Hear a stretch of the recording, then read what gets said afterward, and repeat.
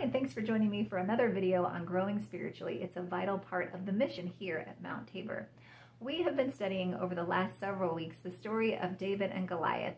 Our pastors have been preaching about it on Sunday mornings. If you've missed any of those sermons, I encourage you to go back and find those on our Facebook page, our YouTube page, or on our website so that you can follow along. We've learned a lot from David over the last several weeks. We have learned to call out our giants, to define what it is we're up against.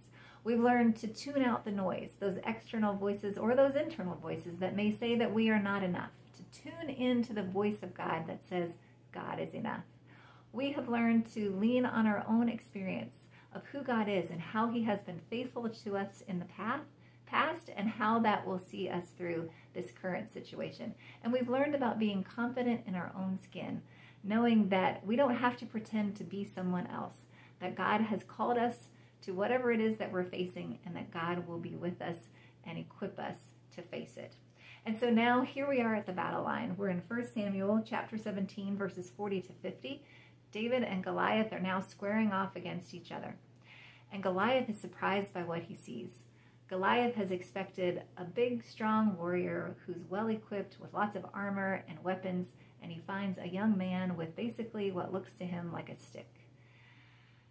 And he's surprised. And David says, you can come at me with all the things you want, all those weapons, all those shields, but I come at you in the name of the Lord God Almighty. And what David is saying is, I'm ready for this battle because God has prepared me for this battle, and God is with me in this battle. And the lesson for us is that the world may try to define what it is that we need to succeed, and that may look very different from what God says we need to succeed.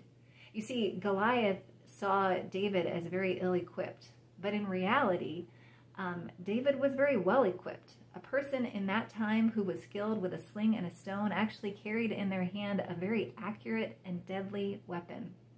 So while David wanted to set the terms of the fight, while Goliath wanted to set the terms of the fight in his way, David knew that God had set the terms God's way. And so David was able to do what now we should be equipped to do, which was in verse 48, it says, David ran quickly to the battle line to face this giant. And so we can do that too, with the confidence of knowing that God is with us, God has equipped us, and God will see us through to victory, that we have the exact tools that we need to face this giant, and God will be with us and see us through. So I pray that that brings you confidence this week as you face whatever it is you're facing. I pray that the Lord would surprise you with his kindness, that he would overwhelm you with his goodness as he is so faithful to do.